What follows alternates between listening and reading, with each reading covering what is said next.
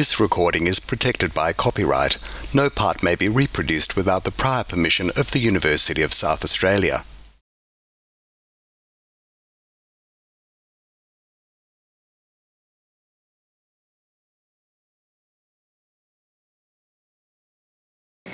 Hello, my name is Jacinta Thompson and I'm the Executive Director and Events and Exhibitions Producer of the Bob Hawke Prime Ministerial Centre. I would like to acknowledge that the University of South Australia meets on the land of the Kaurna people. We wish to express our respect for the Kaurna people, their elders and ancestors, and acknowledge the spiritual and cultural relationship the Kaurna people have with their traditional land. I extend that respect to Aboriginal peoples from other areas of South Australia and Australia. I would like to welcome you all on behalf of the Hawke Centre and the University of South Australia to our presentation with Paul Kelly, Editor-at-Large at The Australian, and Troy Bramston, Senior Writer and Columnist at The Australian. Paul and Troy will be in conversation with journalist and author Tory as they discuss their recently published book, The Truth of the Palace Letters. It is now my pleasure to welcome Paul Kelly, Troy Bramston and Tory. Thank you. Troy Bramston and Paul Kelly, thanks so much for joining us. We're here to talk about your book, The Truth of the Palace Letters. We're going to dive right into it. I thought I'd start with, now you're both Republicans. How did you end up wading so deeply into the story of the dismissal? Paul, you were reporting on it at the time, weren't you? Well, I was there. I was at Parliament House covering the dismissal 45 years ago on the 11th of November, 1975. I lived through it, the drama, the chaos, the confusion, the malevolent nature of the day. I wrote a book about the dismissal in early 1976, another one 20 years later, and I've done 2 books on the dismissal with Troy. So this most recent book, The Truth of the Palace Letters, is my 4th book on this dramatic event. And on that day, were you immediately aware of, I guess, the history-changing nature of that event? Undoubtedly. The constitutional crisis had gone on for 4 weeks. This was the most adrenaline-charged moment in Australian political history. It was an epic clash conducted on the floor of Parliament and in public opinion between Gough, Whitlam and Malcolm Fraser, with, of course, the apex of the triangle being Sir John Kerr at Government House. Both Fraser and Whitlam were talking to John Kerr. Now, the dismissal was always one of the options. We knew it was an option, we wrote about it, but the truth is we didn't really take it seriously. We didn't actually think a dismissal would happen. We didn't believe that in 1975 the Governor-General would actually dismiss the Prime Minister, and certainly not the way Kerr did in a constitutional ambush at lunchtime, giving Whitlam no chance to go to the election as Prime Minister. This was a truly extraordinary event.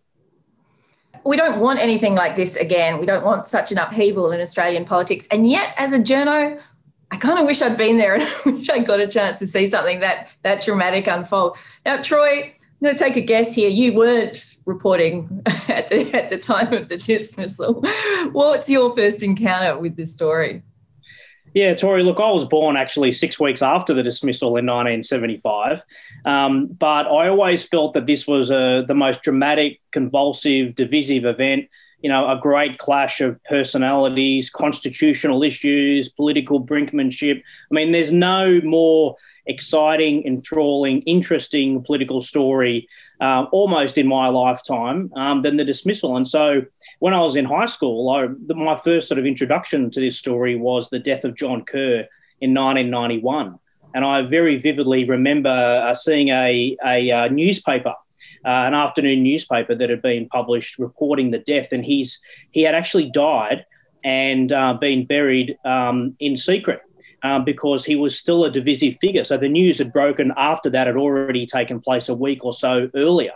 And so I made it my sort of mission to sort of understand as much about this as I could. I wrote that high school project when I was 15, and then in subsequent decades, I went through old newspaper reports, I tracked down documentaries, I read all the books you could find, and I went and visited and met and interviewed a lot of the people involved, including Gough Whitlam and Malcolm Fraser, opposition MPs, government ministers, staff, public servants, people at the Palace in London, and also a government house in Sydney. And I also wrote a letter to Paul Kelly when I was a university student about the dismissal, having been captivated by his first book, The Unmaking of Gough, published in 1976. So for me, it's been an almost full life obsession, but I come to this story from a different generational perspective. And I think that's what makes my sort of partnership with Paul we've been writing about this stuff in the newspaper, in the Australian, and in 2 books now for nearly 10 years together. So we have a different generational perspective. We both have different experiences. And so that's what makes it also an interesting partnership for us, as well as a compelling story to tell for new generations. Troy, did Paul write back to you? He did. He wrote back to me. Look, I quite presumptuously asked him to send me a copy of his book because I had a university library copy, Sydney University. So I wrote to Paul saying how much I enjoyed his book and had the temerity to ask if he could send me a free copy, and he did. So there you go. So if you want a free book, write to Paul Kelly. He'll send you one. And that was the start of a beautiful collaboration. So look, I'm going to start with the foreword by Paul Keating, PJK. And a quote, he wrote, "Kerr was the black spider on the constitutional web, but the web was the creation of only one person, Malcolm Fraser." Paul, can I start with you? Was that immediately obvious that that was the way that the power structures were working? I mean, I remember when I first heard about the dismissal, I think I heard Kerr's side first, that, it was the only thing I could have done. Well, of course, complete nonsense. It was the only thing I could have done. I mean, Kerr had a range of options he could have engaged in. But go to your question about Malcolm Fraser. It was obvious that Malcolm Fraser triggered the crisis. There was a protracted debate in the weeks before the budget came to the Senate about whether the Fraser-led opposition would allow the budget to go through or whether it would break constitutional convention, block the budget and try and force the Whitlam government to the people. And Fraser, at the end of the day, decided to smash convention, defer the budget in the Senate, pass a motion in the Senate requiring the Whitlam government to go immediately to the people. So there's no doubt that the instigator of the crisis was Malcolm Fraser. That was the first step. The second step then was Gough Whitlam's decision that he would defy Fraser, he would defy the Senate, he would not go to the people, he would stay in government because supply had not run out. So government services were still being delivered. And Whitlam's tactic was to stay in government and maximise pressure on the Senate and the Fraser-led opposition to crack their nerve. Because the interesting thing was that the public sentiment, about 70% to 30%, was against the blocking of the budget. So Whitlam used all his oratory and all his skills to try and break Fraser and smash the Senate. That he failed to do over the next 4 weeks, and his failure to do that meant that Kerr had to take a final decision. And of course, he had many options. He should have had a frank discussion with the Prime Minister, warned the Prime Minister in the classic use of the viceregal powers, but Kerr didn't do that. Instead of that, he consulted the Chief Justice and with the backing of the Chief Justice, decided to dismiss Whitlam in a constitutional ambush. Look, we might come back to the Constitution and to the Senate being held to ransom as well a little bit later, but Troy, who do you have sympathy for in this situation? Have you got sympathy for Whitlam, for anyone? Look, there are no heroes in this story. I think that John Kerr misunderstood his role. He saw himself as an umpire. That's a phrase he used when, in actual fact, he is the guardian of the Constitution. And he should have, if he was going to play a role, he should have tried to seek an outcome short of a surprise dismissal. I have some sympathy for Gough Whitlam. I mean, Gough Whitlam is one of these sort of titanic figures who is kind of great, but also tragic. Gough made serial blunders during the crisis. He misread Kerr. He underestimated Malcolm Fraser. There were opportunities throughout the crisis where he could have chosen a different course of action, and he didn't. He didn't do any contingency planning. He didn't expect to be dismissed, even though it was being talked about and the opposition were in fact calling for it. And of course, after his dismissal, just after 1 p.m. on the 11th of November, he went back to the lodge and had a steak for lunch.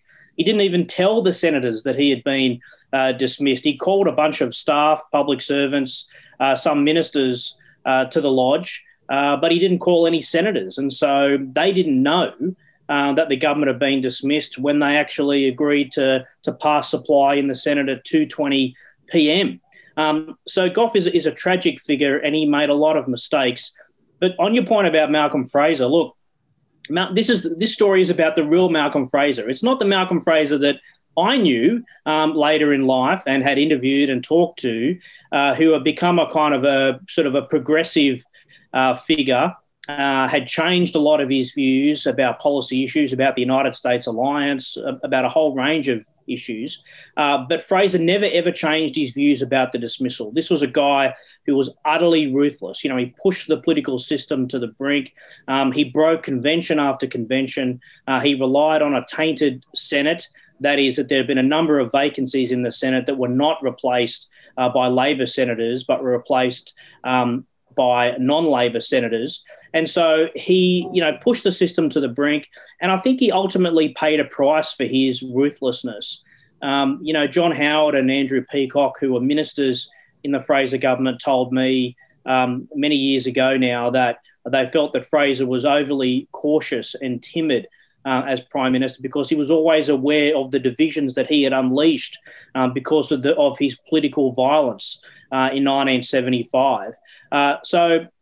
Fraser, this story is about the real Fraser, who was ruthless and cunning and pushed the system to the brink, but he ultimately paid a price for that. John Kerr was obviously a sad and lonely, tragic figure, under siege until the end of his Governor Generalship and had to live in exile for many years after. He couldn't go anywhere without fear of a hostile demonstration. And of course, Whitlam was martyred by the dismissal. But, Gough always said he wanted to be remembered as an achiever, not as a martyr. He didn't want to be remembered for the dismissal. He wanted to be remembered for his groundbreaking reform. So in short, Tory, there are no winners, there are no heroes in this crisis. It is just a tragic event for our democracy and our parliamentary system. When you talk about Kerr and the reaction to him afterwards, I want to know, did anyone ever use the headline Kerr's karma? Yeah, no, I don't think so. But, John Kerr, was obsessed by the dismissal. And one of the things Paul and I have been able to do is look at his archival papers held in the National Archives. And these are mountains of documents, handwritten notes, letters to people. He became obsessed about it. He did actually dream of having a third phase of his life. He had been the Chief Justice in New South Wales. He'd been a prominent lawyer, barrister. Then he'd been Governor General, and he talked about fresh fields, a third career. But that was never possible because of the public outrage at his actions and the condemnation that he faced from so many Australians. And so he became obsessed about it and also became, I think, a tragic figure. People say that whenever they met John Kerr in the years after, he would always say to them, "Do you think I did the right thing?" So he is actually a sad figure in all of this, but of course he brought it upon himself. Okay, let's get to the archives and, of course, the Palace letters, which is what we're all here for. Paul, when those letters were finally released, obviously after the prolonged battle by various lawyers and Professor Jenny Hawking and others, what's the first thing you were looking for? Well, the first thing we were looking for was what the letters told us about the critical question. Was the Queen involved? Was the Queen complicit? Was the Queen implicated in the dismissal of the Whitlam government? That was the critical question.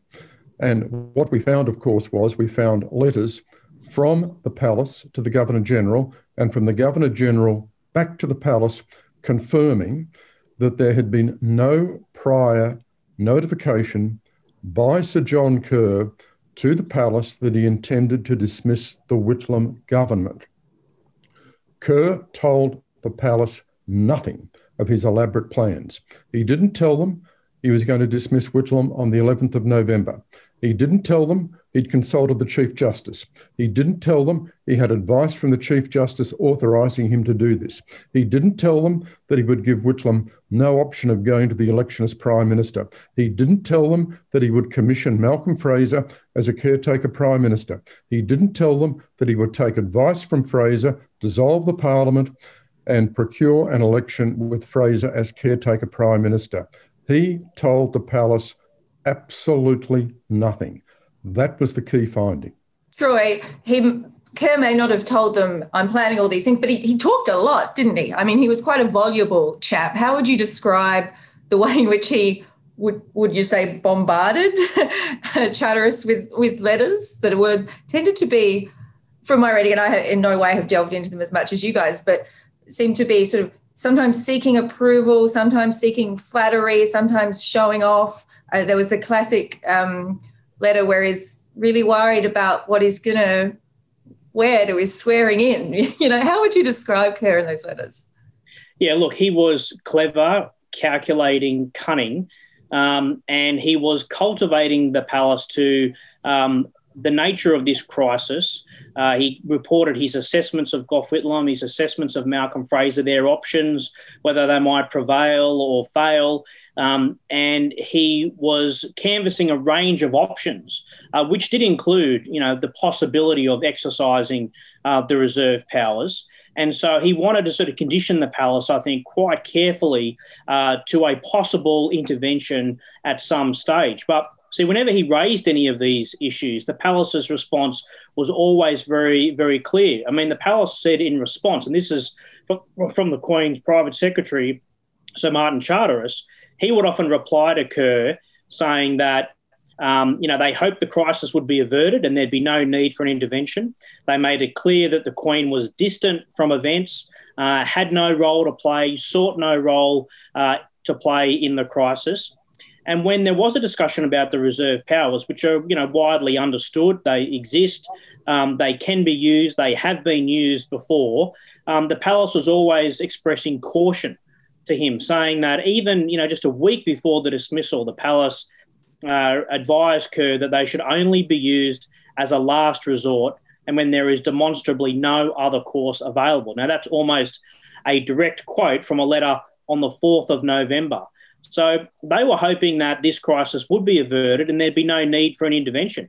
And in fact, a week before the crisis, the palace had actually said, we don't think this crisis has crossed the threshold from the political into the constitutional, therefore requiring a vice-regal intervention. A number of times, the palace also thought that Gough Whitlam would prevail in the crisis. They thought that Malcolm Fraser would have to retreat, would have to back down. So there's no sense of a royal green light here or any kind of endorsement. But Kerr, as you say, Tory, was very, very clever. He was seeking reassurance. He was seeking flattery. The other point I'd make just briefly on this issue, Tory, is that, you know, for the whole period before the crisis, so for more than a year before, John Kerr is writing letters after letter after letter complaining about the Whitlam government. I mean, this is a guy who was in deep frustration with the government before there was even a crisis. So Gough Whitlam thought that Kerr was his man. He was on side. He was a traditional Labor guy. He could always be trusted. But Kerr was complaining about things like the new Australian honours system, a new order of precedence. He didn't like some of the public service appointments. He didn't like some of the ministers. He complained about some of the policy decisions. And as you referred to, he even complained about the fact that Gough Whitlam thought he should wear a lounge suit to his swearing in, whereas Kerr wanted to wear an official morning suit, you know, top hat and tails. So this is a guy who was two-faced essentially about the palace. He didn't express any of these concerns to Gough Whitlam directly. He in fact expressed them to the palace in letter after letter.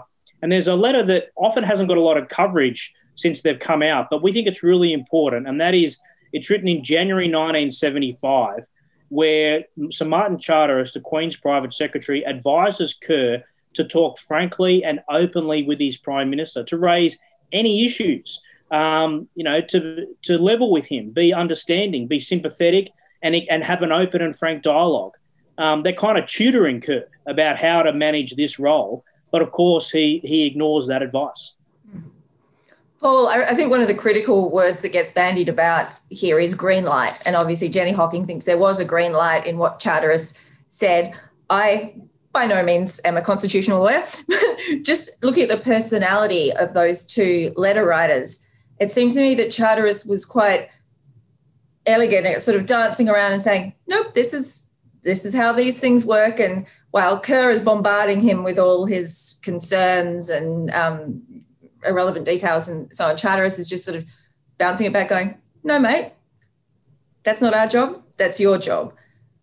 How would you characterise Charteris and his role in this? Because he's been painted in different lights in various kind of representations, including apparently in The Crown, which I haven't seen yet, but he's painted as quite the bad guy. Well, Charteris is astute. Charteris is a civil servant with a deep understanding of the palace and the confidence of the palace. And Charteris has two principal obligations and themes running through his letters to Sir John Kerr. And those two themes are that the Queen has no role to play, the Queen has no constitutional role to play in the crisis, and the Queen will not be involved in the crisis. And secondly, to the extent that there's any role for the Crown, that will be discharged by the Governor-General. And Charteris stresses that the Palace has confidence in the Governor-General. So that's the essential framework there. So it's one of non-interference by the Queen. And we shouldn't be surprised about that. The Queen's been on the throne for 68 years. She's had no record whatsoever of interfering in those countries where she's the head of state to liquidate prime ministers she doesn't like. The idea that the Queen wanted to get rid of Gough Whitlam is clearly fantastic. Whitlam had a cordial relationship with the Queen. Whitlam had a cordial relationship with Sir Martin Charteris. There was no sense whatsoever that the Queen wanted to get rid of the Whitlam government, and the Palace was playing a very careful and straight bat. And as Troy has pointed out, when it comes to the attitude of the Palace in terms of the reserve powers, the Palace sent a very clear message to Kerr. The main value of the reserve powers is when they're not used. That is, when they're in the back pocket of a Governor-General, and he can have a frank talk with the Prime Minister, warning the Prime Minister, so you get a political settlement. That's how the reserve powers are normally used. That's their classical use, and that was the understanding of the reserve powers held by the Palace and by Charteris, and Kerr did not take that advice. Kerr did the opposite. Kerr staged a dismissal without any prior discussion with Whitlam, without any prior warning, and gave Whitlam no chance to go to the election as Prime Minister. Troy, do you think, thinking from the perspective of the public, do people really understand the reserve powers, what they can be used for and their limitation? Because I think most people who have not perhaps waded into the dismissal waters as much as you guys would think, well, constitutional monarchy, the Queen and her representatives are supposed to be impartial and also take the advice of the Prime Minister, and they'd probably know that side of it. And therefore, when they hear about the reserve powers, there's a little bit of a disconnect there. Do you think people understand that? I mean, how would you explain that to someone down at the pub who's like, but can the Queen just get rid of the Prime Minister? What? Yeah, look, that's exactly right. I mean, these are complex and powers to understand. They can be a little bit confusing for people because they're not deployed on a regular basis. I mean, some reserve powers are simply routine, such as the commissioning of a Prime Minister. And our Constitution operates on the basis of a number of conventions. You know, there's no mention of the Prime Minister in the Constitution. There's no mention of the Cabinet in the Constitution. So these are medieval powers that were kept by monarchs in the event that there needed to be some kind of intervention to resolve a political impasse or some kind of intervention in what was deemed to be the national interest. And because we have a constitutional monarchy, you know, our head of state is the Queen. She is obviously based at Buckingham Palace in London. But her representative is the Governor-General in Australia, and the Governor-General exercises all of her powers that she has, including just simply commissioning a government, dissolving a parliament for an election. These are the things that are being used on a regular basis, but they're not often referred to as reserve powers. So they can be a little bit confusing, and people seem to think that the reserve powers is simply the dismissal power, when it is, in fact, one of several reserve powers that can be used. But I think Paul mentioned a while ago that, in 1975, this was talked about as one of the options. Some of the newspapers had actually called for the Governor-General to intervene and dismiss the Prime Minister. It was the opposition strategy. There was a Liberal frontbencher, Bob Ellicott. He's still alive. He'd been a former Solicitor General, and he had written a legal opinion that was published on the 16th of October, which was the first day supply was blocked in the Senate. And in that opinion, Bob Ellicott, on behalf of the opposition, called for the Governor-General to dismiss the Prime Minister. So if you were living in 1975, you would have some degree of understanding, I guess, about these issues because they were being ventilated, even though it still came as a surprise and as a shock because it's a rare power. It's therefore a reserve power. It's not used very often. So, look, I mean, I completely understand that these issues are somewhat complex, and also the nature of the correspondence. You know, Tory, there's 212 letters that are exchanged between the Palace and Government House in Canberra. This was an extraordinary amount. These letters would pile up at Buckingham Palace before Sir Martin Charteris, the Queen's private secretary, could reply on his behalf. We know that previous Governors-General and future Governors-General did not write the same type of letters. They didn't write as many letters. They weren't as open and frank and detailed about political events. And in fact, there's almost no letters of this nature written anymore. In the book, we interviewed Quentin Bryce and Peter Cosgrove, and they had told us that they simply just don't write these letters in their time as Governors-General. They don't think it's appropriate to be discussing the nature of these issues. So it is a surprise even for today's Governors-General to realise what was going on just 45 years ago. Well, I think we can all be grateful that John Kerr didn't have email. So, speaking of the Governors-General since, Paul, after Kerr basically trashed the reputation of the office, has it been a healing time since then? I mean, it's obviously been a quieter time, as Troy points out. I think it has been a healing time. And Sir Zelman Cowen, who became Governor-General after Sir John Kerr, was very committed to what's called the healing process. Now, we've spoken over the years to most of the people who subsequently became Governor-General, and it's very clear that they saw John Kerr and his actions as the anti-model. I don't think there's any question at all that no subsequent Governor-General would have behaved the way Kerr did.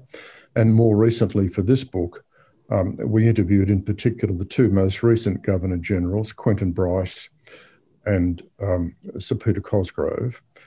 And they've both made it clear that there's no way they would have done what Kerr did. They believe the appropriate course is for the Governor-General to consult frankly and honestly with the Prime Minister. And if there's a requirement for the Prime Minister to advise an election in order to solve the deadlock, to tell the Prime Minister that such advice is needed. So we've seen a very significant evolution in the office of Governor-General, and I think this is important. Current Governors-General, more recent Governors-General, have not written letters to the palace the way Sir John Kerr did. They haven't felt the need to defer to the palace. They've been much more assertive in terms of standing on the principles of Australian independence as a constitutional monarchy. And what do you think the dismissal overall meant for the ongoing debate about remaining constitutional monarchy versus becoming a republic? Do you think even today it might be switching votes one way or the other? Well, I think what the dismissal indicated was that there are problems within the system. There's no doubt about that. But it also demonstrated that for the system to work, you need wise people in these key positions. You need a wise Governor-General or you need a wise President, and Sir John Kerr didn't meet that test. The point I make about the reserve powers is that when Paul Keating worked on an alternative constitutional arrangement for a republic, and in terms of the arrangement that was put to the people at the 1999 referendum, the office of President had the same reserve powers as is now attached to the office of Governor-General. Those powers were simply being transferred from the office of Governor-General to the office of President. And what that indicates, of course, is that you'll need a monarch or a president who's got those powers as a last resort in the case of a government or prime minister who tries to break the law. The other critical point to make here is, as Paul Keating argued in the foreword to our book, the last argument we need to further the Republic is some attack on the Queen and some claim that the Queen was involved in the dismissal in 1975. Now, that's a falsehood to begin with, and for the Republic to actually argue the case for a transition from monarchy to republic based on a falsehood, that is, some sort of claim the Queen was involved, that is a terrible mistake for the Republicans to engage in. But secondly, it's an electoral and pragmatic disaster, because to actually start attacking the Queen as the path to the Republic is a complete folly. That will doom the Republic. And we are very critical in the book of the Republic movement at the moment, because it's embraced both these views. It's attacked the Queen for her involvement in 1975, an attack which is an historical falsehood. And secondly, it's, if you like, doom the movement, because as Keating keeps pointing out, there's no future for the Republic looking back to the past and trying to attack the Queen. The Republic has got to be about our future. We've got to come together with a vision about how we see ourselves in the future, not rummage around in the past and create all sorts of myths about what happened in 1975. Troy, do you think the movement is doomed? Look, I think the Republic remains a distant prospect, unfortunately. I mean, I've always been a Republican. You know, Paul, as editor-in-chief of the Australian newspaper, was also a prominent Republican and pushing the case. There's nothing we would want more in terms of our future arrangements than to become a republic. But we have to make this debate about the future. It's got to be about ourselves, our sense of identity, about how we see ourselves going forward as an independent sovereign nation in our own region with our own interests, our own, our own priorities. And we make the point in the book that, we think that Noel Pearson, the Indigenous leader, has come across the best sort of formulation for becoming a republic, and that is we must make it a positive assertion of aspects of our history that pick up our Indigenous history, our British history, and also the multicultural project that we are still living through at the moment. So it's got to be a positive assertion. It can't be about attacking the Queen. And as Paul Keating and others have said, look, the Queen is respected and admired. Bob Hawke had that view as well. He thought that we shouldn't become a republic until the end of the Queen's reign because Australians like her. They generally think she's done a good job. So they don't want to dispatch her. They want to keep her on the throne because they think she's been a wise and prudent and respected monarch. So the best opportunity to become a republic is going to be about the future. and after the Queen's reign ends. It can't be about trying to tie her to a false representation of what happened in 1975. Indeed. And from all I've heard, the Queen is quite happy for the process to happen, as it does. She's not going to hang on sort of tooth and nail to us as a part of the monarchy. Okay, we have got some time now for some letters from some listeners who unfortunately haven't actually heard what we've just said. So I'll skip through and find ones that we haven't got to. Slightly tricky one. Given the parlous state of the government's finances and a hostile Senate denying supply, what might have been the ultimate outcome if Kerr had not dismissed Gough? Well, we think the appropriate outcome, given that there'd been no solution after 4 weeks and the Governor-General felt there had to be a solution reached on the 11th or 12th of November, is that it's incredibly simple. He should have just followed what's expected of a Governor-General or Sovereign and had a talk with the Prime Minister and indicated to the Prime Minister that there had to be an election before Christmas and that he wanted the Prime Minister to provide that advice. That's what should have happened. And now there's one certainty: if he'd have said that to the Prime Minister, I think there would not have been a dismissal. I mean, there's no way Whitlam would have just sat pat and been dismissed. He may have advised an election. I think that's the most likely course. He may have taken a radical decision and approached the palace to remove the Governor-General. That would have been extremely contentious. It would have rebounded very significantly on Whitlam.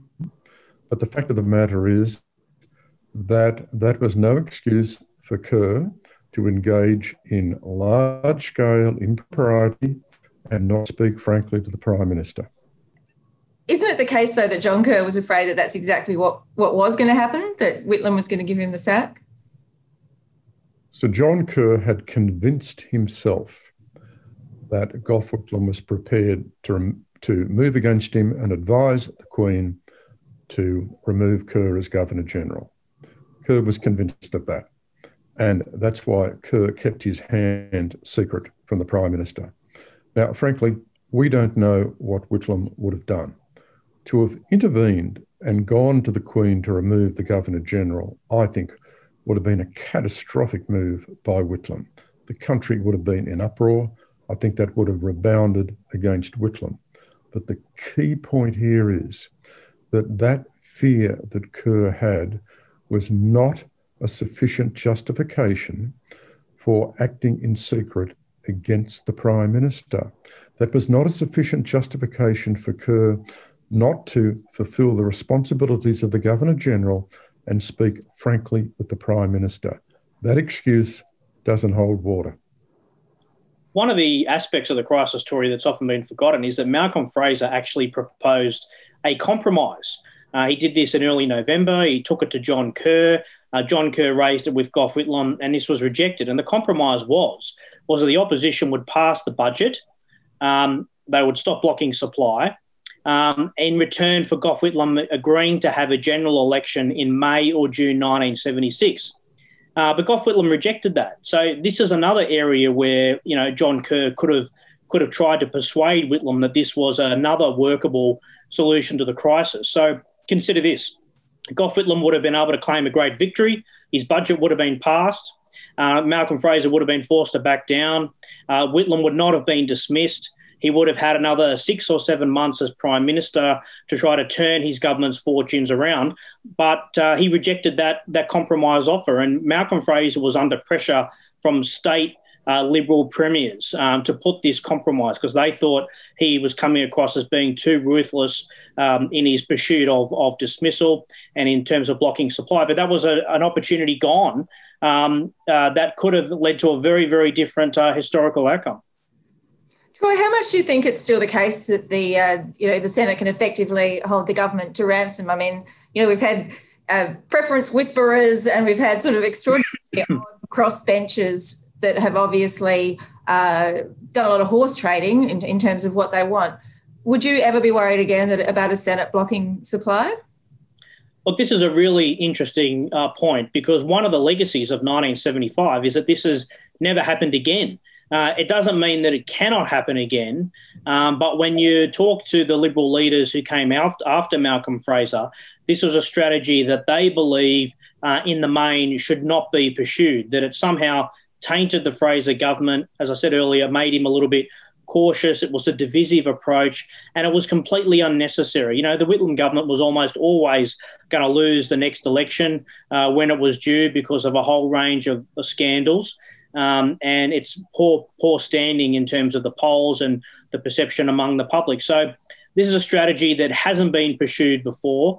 I don't think it ever would be, but you can never rule it out. I mean, if there was an opposition leader that was as equally ruthless as Malcolm Fraser, and there was a government in place that had, also been scandal-ridden, and they thought it should be ejected from office, you just can't rule it out. And one of the interesting things is that none of these things have changed.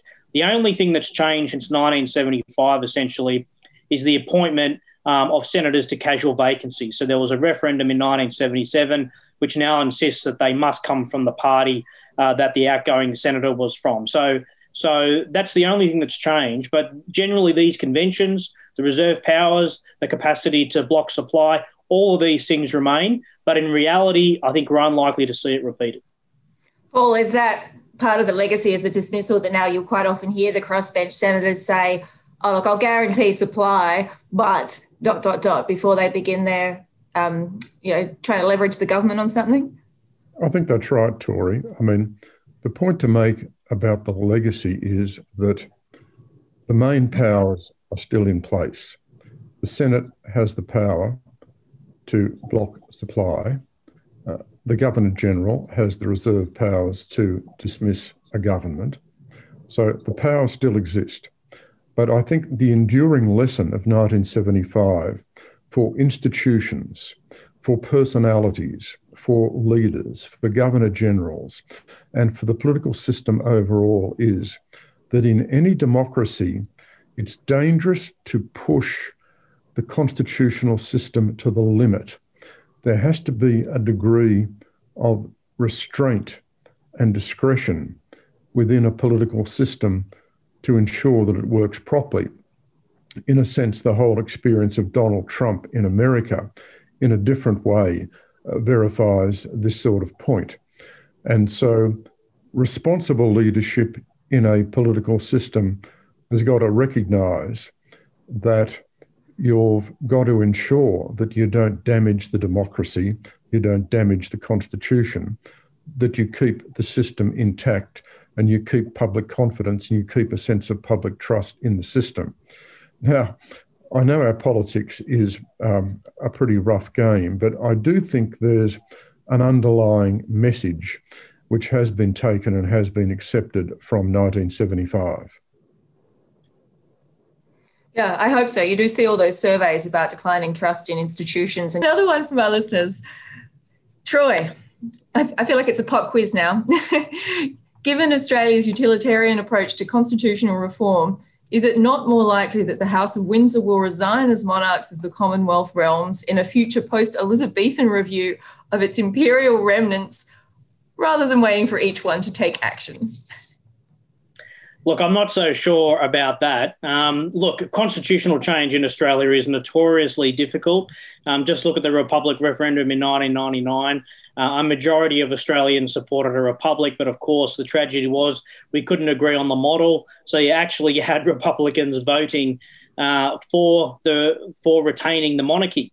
So constitutional change is extremely difficult in Australia at the moment. And put it this way, we now have a majority of MPs in our federal parliament who are Republicans, and it's been that way for some time. And we recently had one of the most preeminent Republicans in Malcolm Turnbull as Prime Minister who did nothing about it. So it remains, I think, a distant prospect and an unlikely prospect, certainly as far as the eye can see into the future. In terms of the House of Windsor, look, they've been on the throne for a long time now. They believe in the divine right of kings and queens. So that is, the Queen believes she is put there by God. She will not abdicate. She will see out the rest of her days sitting on the throne. and Charles has been waiting as the understudy for a very, very long time. So he's not going to give it up either. And if you watch The Crown, you can just see that this is a family that is bred and trained for one purpose, and that is maintaining the monarchy and practicing that role. So they're not going to give it up anytime soon. And I suspect with a new generation of royals coming through, that the fascination with the royal family, even the drama, will remain, and they'll be on the throne and our monarch as well for a long time. Good answer. All right, I think we've just got time for one more that I'll take to both of you. We waited quite some time for these letters, of course, because the debate over whether they were private, but now they are part of our history here in Australia, and debate will go on about interpretation of the letters. But Paul, is there anything else we're waiting on? Is there any other document that you'd like to get your hands on? Is there something else out there that might further change our interpretation of our own history? I think it's fair to say that we now know an awful lot. If we look at Sir John Kerr, for example, we've had his memoirs, we've had articles he's written, we've had his oral history at the National Library, we've had from the archives hundreds and hundreds of pages of Kerr documents, notes he wrote at the time, notes he wrote afterwards, diaries, journals, and of course now we've got the 212 Buckingham Palace letters. So the amount of primary source material we have is simply enormous. The reason Troy and I wrote this book was that we knew the Buckingham Palace letters were likely to be the final major instalment of primary source documents, which would enlighten us about the events of 1975. And that's why we wrote this book. Now, there will be more documents coming from time to time, but I think it's fair to say that the broad contours of what happened are now, as far as we're concerned, very firmly established. And we think they're very firmly established in the last two books that we've written, our book titled The Dismissal in 2015 and our 2020 book, The Truth of the Palace Letters. So there won't be a trilogy. That's a shame. Troy, is there anything else that you would just love to get your hands on? I mean, even in your imagination, is there something that might be out there, still any great unanswered questions for you? There is. There's one primary source document that we haven't seen yet, and we may never see it, and that is the Queen's diary. So we know that the Queen every day writes handwritten diary entries, and they are deposited into the Royal Archives.